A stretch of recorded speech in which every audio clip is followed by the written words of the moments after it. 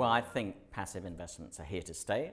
Us active fund managers have to get our heads around it, and our business is very simple. On behalf of clients, we just have to outperform these benchmarks and passive products after fees over the medium term.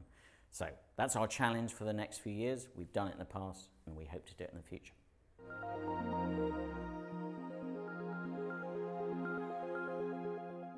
Really interesting question. No one knows. The experts don't know. I'm not saying I know. The key to markets is what's going to happen to inflation and therefore monetary normalisation. My personal view is that we're going to get some interest rate increases, particularly as they've been announced in the UK and in the States because of wage pressures, very low levels of unemployment, so you'd expect some inflation to pick up. But I'm not expecting a huge number of big rate increases in the future. But the reduction of QE is a key theme for the next 2 or 3 years.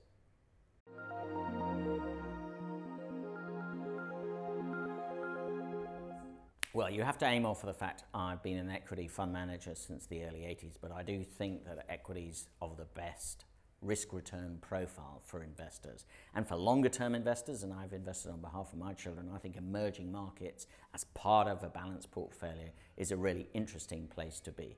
And I think they also offer some inflation protection. So were inflation to pick up at higher rates than people expect, equities will give that protection.